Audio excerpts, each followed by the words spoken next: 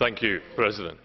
Mr Callanan, President, is among those who urges the European Union to get its act together. But does he not accept that if the European Union is going to be a success as a monetary union, without the UK, as seems to be the case, then it will need to do things which will have an impact on the United Kingdom, and therefore it is illogical to call for the European Union to sort out the problems that it faces, and yet to say that it may do nothing that will in any way impinge upon the single market.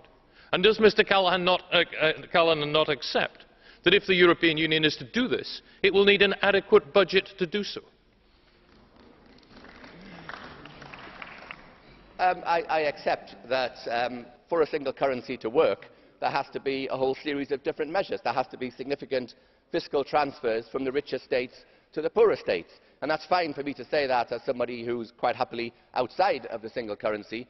If I was a German taxpayer, I might have one or two regards about that and one or two concerns.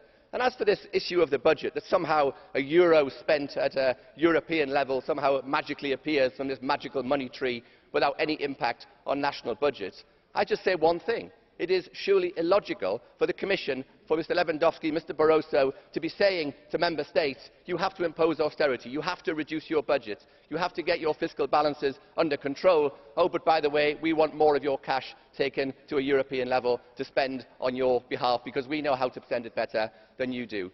Member States are not sitting there with large piles of cash. They are all running fiscal deficits. What the Commission are saying to them is, we want you to add to your fiscal deficit in order to give us more money, because somehow us spending lots of money at a European level will solve the crisis. Frankly, only a Liberal Democrat could believe that that would be the solution to the crisis.